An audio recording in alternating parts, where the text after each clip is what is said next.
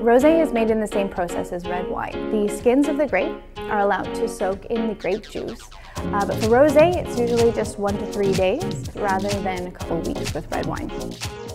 So this is a one-of-a-kind Italian rosé. It's made by San Giorgio, and it's made with Pinot Grigio. It is light, crisp, refreshing, dry. We get notes of red berries with some floral hints, pear, finishes like this nice citrus note, keeping it refreshing. Perfect pairing with salmon or summer grilled vegetables, or just simply on its own on a nice sunny day.